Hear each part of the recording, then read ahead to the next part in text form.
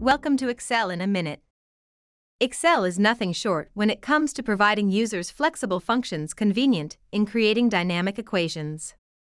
And in this video, we are going to show how to incorporate the sum, the index, and the switch function with the let function. The let function has the following arguments: name, value, and calculation. With these arguments, users can define a variable and indicate the operation to perform with the variable. On the other hand, the index function has two forms. Array form has 3 arguments, while reference form has 4 arguments. Lastly, the switch function compares a list of values, and it returns a result that corresponds to the first match, and runs on 4 arguments. Sample worksheet.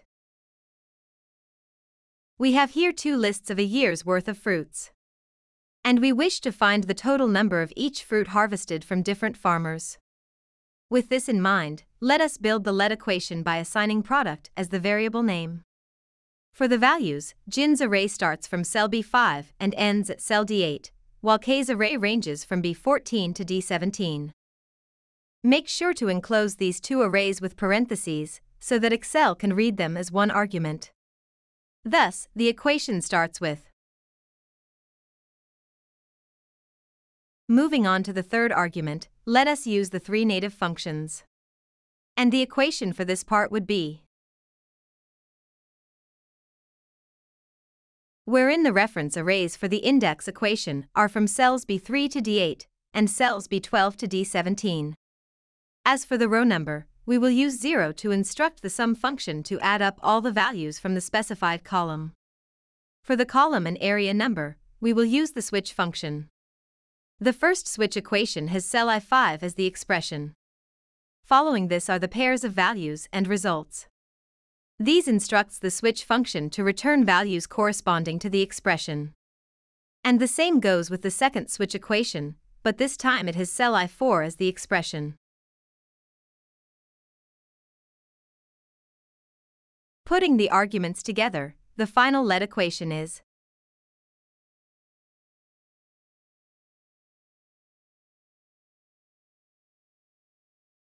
And there you have it, we now have the sum for each product from each farmer.